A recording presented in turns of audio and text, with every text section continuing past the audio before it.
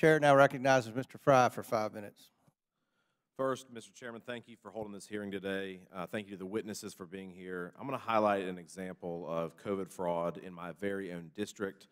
Just last year, 2 members of a Myrtle Beach family were sentenced in federal prison and a third to probation for their roles in a scheme to defraud the government out of more than $500,000 through a series of fake tax returns and stealing stimulus checks sent to other Americans under the CARES Act. While many people are struggling to make ends meet during the pandemic, these criminals went on a shopping spree with money stolen from the American people. You know, while I'm a member of Congress, I'm also a resident of that district. This is in my very own community. So I want to thank you, Chairman, for holding this, because this also touches home as it does for many Americans. I would imagine, Mr. Smith, that this is by no means the only place that this is happening. Can you talk about or touch on similar instances that are occurring around the country from a factual standpoint? Yes, sir. While we talked somewhat about transnational criminal organized groups, our experience in the 5,000 plus criminal investigations that we've opened is overwhelmingly, homegrown actors. You talked about your home district, Myrtle Beach. Our Columbia, South Carolina field office is one of our most active field offices, especially when it comes to employing task force partners. We have they actually won the cyber games that were hosted by the National Computer Forensics Institute last year. So we do have a lot of capacity, a lot of law enforcement passion in your district, but as you mentioned in your question, that is a similar footprint that exists in our other cyber fraud task forces, the 41 other ones around the country. And what we do is employ not just agents with guns, but analysts and other professionals that collaborate together with those financial institutions, with those local banking communities and local law enforcement professionals to detect and arrest bad people. Thank you. And I know you touched on how you're investigating some of these actions, but can you touch on how you're identifying new cases of fraud or abuse moving forward?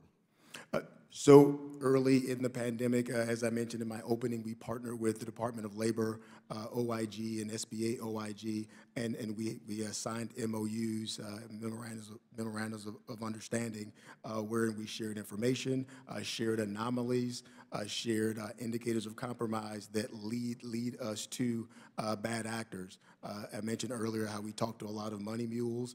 We follow money, and once you follow money and what accounts that those resources went into, generally speaking, you're going to get to the bottom of a crime, because overwhelmingly our investigations focus on folks that are looking to enrich themselves through illicit activity. So once you start knocking on doors, asking questions, and looking into bank accounts, you're usually going to get some answers from a law enforcement perspective. Thank you. Mr. Dodaro, once an improper payment has been made, how difficult is it to recoup that money?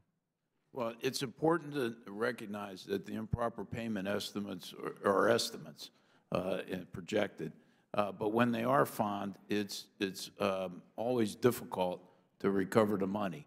I think in the last 2 years, there have been improper payments of over $200 billion. Recoveries have been about 23 billion. So 10, 12%-ish? Yeah. How would you agree that, I mean, in this instance, would you agree that improper payments are not always recoverable? I mean, you're going to run into a brick wall. Yeah, absolutely. And you're going to have the same issue with fraud. Out of all the improper payments that have been made, and I know you've collected $23 billion back, how much can we realistically expect to recover? That's been about the consistent number that I've seen over time. The main thing I've been trying to do, and convince Congress to have some legislation to do this, and oversight, is to stop the improper payments in the first place. The same with fraud. Unless you prevent this from happening, the prospects of recovering this money over a period of time are pretty slim based on historical evidence. And I'm going to ask this to you and the Director, my final question. Is it possible, from a strategy standpoint, to enlist the help of states, either incentivizing it or whatever, to broaden that perspective? Is that a decent policy initiative to look into? Absolutely. I've been trying to convince each administration I've worked with to use the state auditors more effectively in that area. Medicaid program in particular. Medicaid program alone in the last 2 years has had $98 billion and $80 billion in improper payments. State auditors could help greatly. State auditors could help in the unemployment insurance area, and auditing. The federal government ought to support state auditors, and they can use them to hold people more accountable for third-party deliveries. Thank you. I yield back.